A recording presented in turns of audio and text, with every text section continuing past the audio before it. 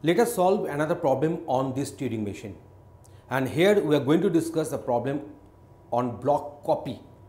Okay, now let me come to the problem at first. So this problem is on block copy. Let us suppose there is a string which is consisting of zeros only.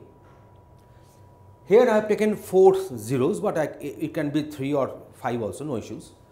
These particular zeros are to be copied in the adjacent 4 blank spaces like this one.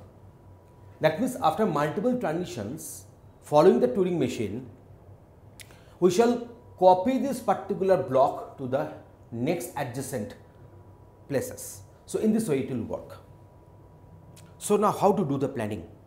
So this is a problem on block copy. So how to do the planning? If we do the planning in this way, that I shall read this 0 and then I shall come here, I shall make this one 0. Then I shall come here, I shall make this one, so it is 0, so I shall make this one 0. If it is 0, I shall make this one 0. If it is 0, then I shall make this one 0. Then if it is 0, then you are going to make this one 0 again, because you are not having any trace that whether this 0, whatever you are reading here, is from the source text or from the copied text. So that's why we can do a planning in this way, that I shall make this 0 to x, I shall make this blank to y. I shall make this 0 to x, I shall make this blank to y. I shall make this 0 to x, I shall make this blank to y. I shall make this 0 to x, I shall make this blank to y. Now while traversing back, before y, if I get 0, but if all the zeros have got copied, I shall get x. Then after x, if I get y, after x, if I get y, see here, after the first iteration, after x I am getting 0. In the second iteration, after x I am getting 0. But here, when all zeros have got copied, after x I am getting y. That means all the zeros have got considered. Then what I shall do? I shall move to the last. Then I shall make all of them zeros. Then I shall come here and I shall find myself with a final state. In this way, we can solve this problem. You can suggest other logic here also. I am not going to give you the unique solution, but I am going to give you one of the solutions. You can have the other logic. You can also apply that one. I can also do the same problem in another 2 or 3 ways. I can easily do. But today we are going to concentrate on this. So let me do this one in front of you. That means this is my zeros are there and these are the blank spaces are there. I am getting another blank space, I am getting another blank space here. So I shall make this one as x, I shall move in this way. If I get blank, then I shall make it y. So I shall come back. Is it x? Is it x? Is it x? Yes, it is x. So then I shall make this one x. Then I shall go for this. Is it blank? No. Is it blank? No. Is it blank? No. Is it blank? Yes. Then I shall make this one y. Then I shall come back. I shall make this one x. So in this way, I shall move to and fro. I want to solve this problem in this way. So how to design that Turing machine? I am going to design that one in front of you. So here the initial state is q0.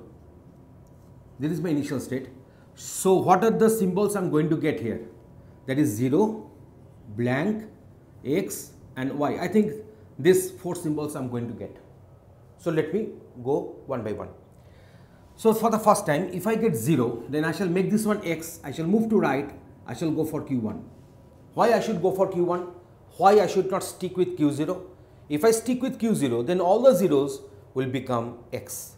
In Turing machine, we don't have any if then else, we don't have any case switch, we don't have any what should I say, do while or repeat until or while do for loop. No, don't have anything. So everything has to be done using this transition table only. So I'm just making this one x, going to the right, and next state let it be q1. So in the q1, I shall move through the, or should I say, I shall pass through this rest zeros. So 0 are q1. And on traversing, I can get also y, not in the first iteration, but for the next iterations, I will be getting y on the way.